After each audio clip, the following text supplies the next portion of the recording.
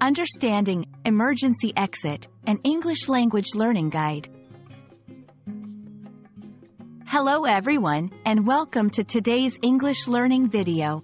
In this session, we're going to explore the meaning and usage of the phrase, emergency exit. This term is not just important for language learning, but it's also crucial for safety in daily life. So, let's dive in and understand what an emergency exit is all about.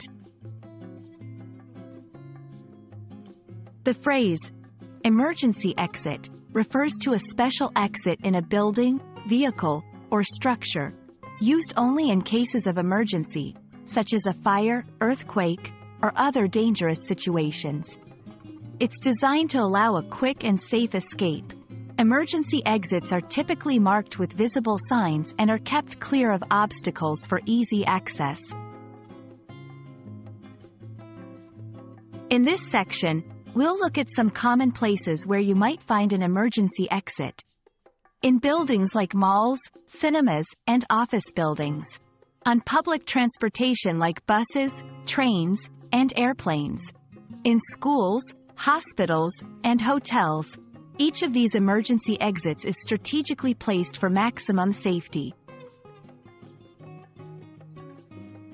Understanding the significance of emergency exits is crucial. They are life-saving pathways during emergencies, mandatory safety features in public buildings and transportation, often equipped with alarms to prevent misuse.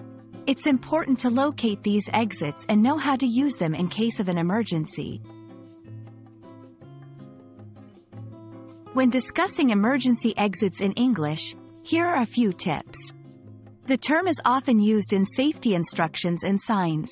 It's important to pronounce it clearly, emergency exit. In everyday conversation, it can also mean a quick way to leave a situation, used metaphorically. Thank you for joining today's video on the English phrase, emergency exit. I hope this session has been informative and will help you not only in language learning but also in understanding safety procedures. Remember, knowing terms like these can be crucial in critical situations. Stay safe and keep learning.